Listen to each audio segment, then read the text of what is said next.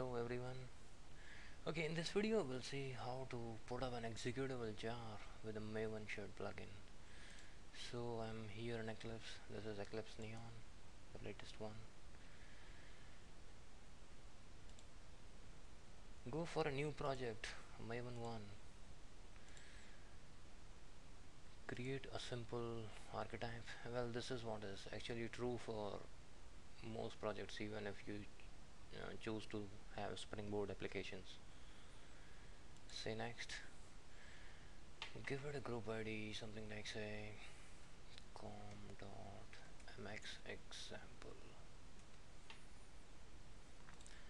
Artifact ID would be say mx example application.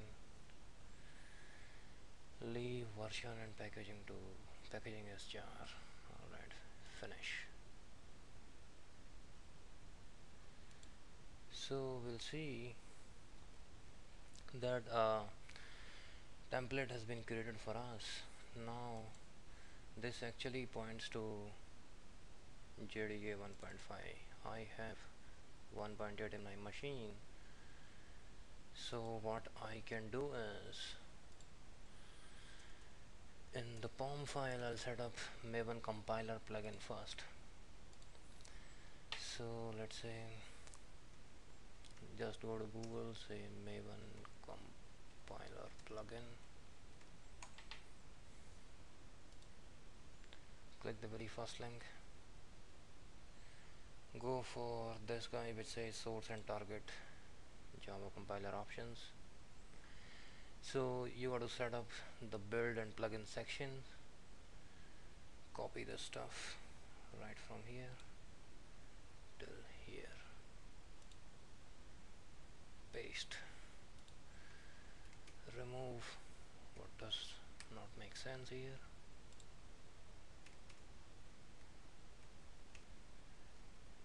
you don't need even to hardcode this stuff. Say what you can say here is properties, have the properties section, say java.version, put 1.8 here, then you can actually replace these like this. This is pretty common approach in maven POM setups. Java.version, copy the same stuff. So what source and target mean here is that if it is developed on 1.8, it would even be deployed on 1.8 JVM. Alright, save this guy.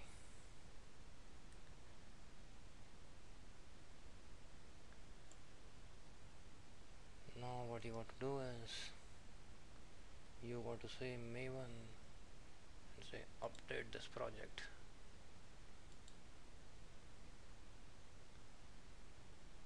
Say OK. Now you see it is pointing to the 1.8 JDK that I'm having in my Linux machine now. Alright, next let's have a program file here. The entry point, say a class, so give a package name. We don't want a package name to be a default one, say mx example, and here just say program or anything like that, say fast program would also do. Finish.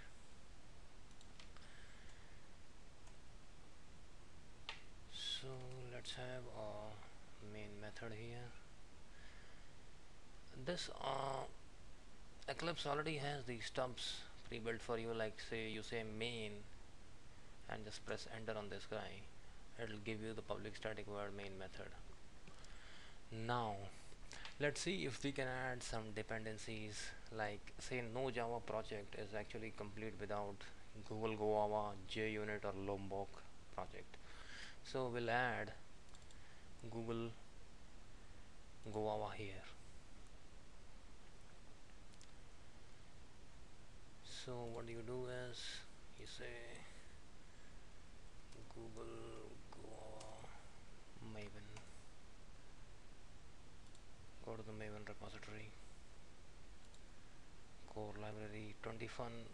version number 21 is the latest version.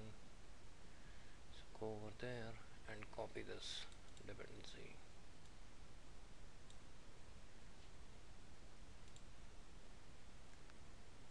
So go to your POM XML file, put up a section called dependencies. This is like collection of dependencies.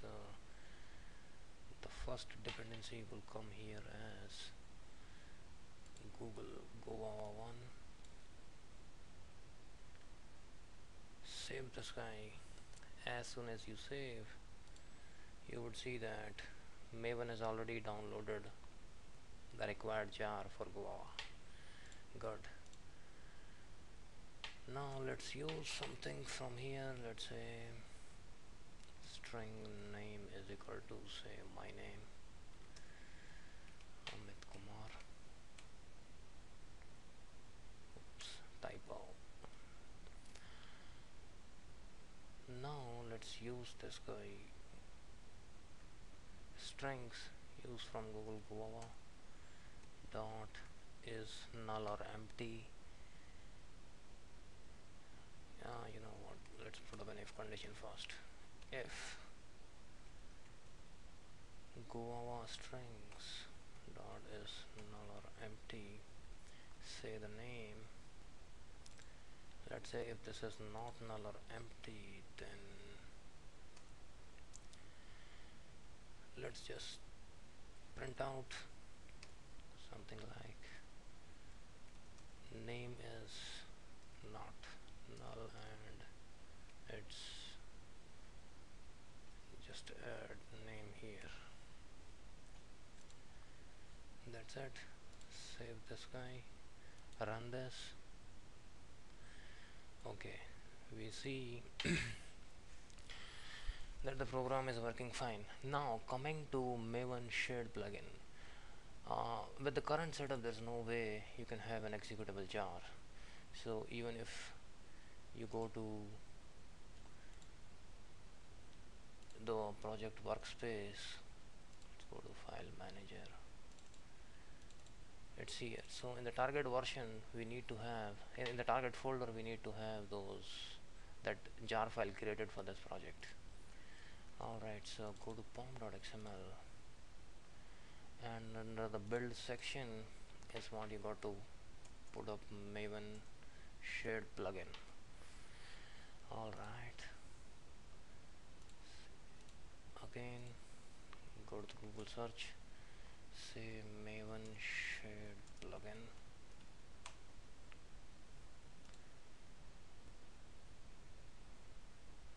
There is complete documentation available. So what you can do is just go to the very first link and go to the executable jar section, copy this stuff. We have till plugin, so we need to copy this.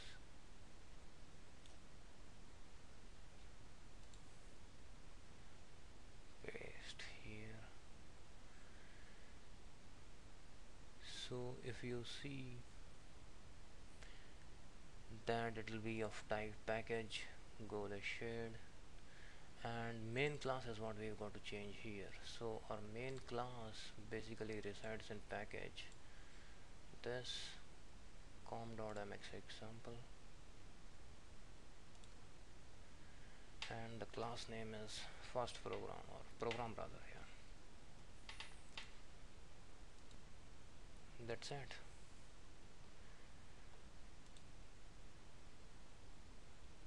Now you run this as a Maven build. It will ask you for goals, give up the usual ones, clean and install.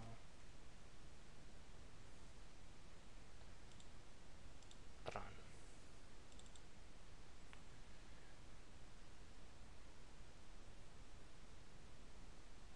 We see it has succeeded, and it has actually created a jar file for us at this location. So let's go to our directory structure, come here, this is the jar file I was talking about. open terminal, say java jar mx example snapshot. See, do you see this output? It is coming from this executable jar file. So it has actually encompassed all the maven dependencies you give, and this is the way you do it. There is you know what, if you want to give a proper name, a different name rather, to your created jar file, you can actually do that by going to pom.xml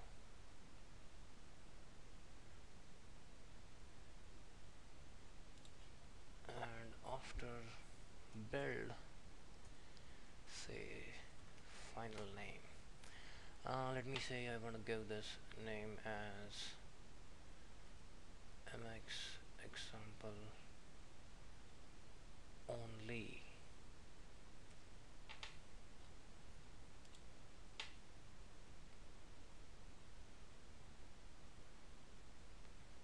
Save this, run the maven build again.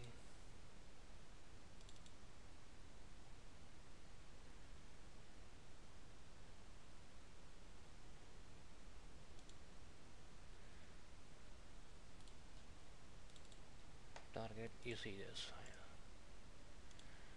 that whatever name you gave has turned up, though generally this is not preferred because even the version information needs to go in, which actually happens by default when we saw earlier, like snapshot version is 1. So run this,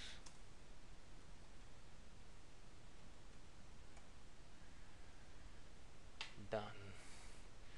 Alright, if you have any questions, just post them directly as comments in this video. Thanks for watching.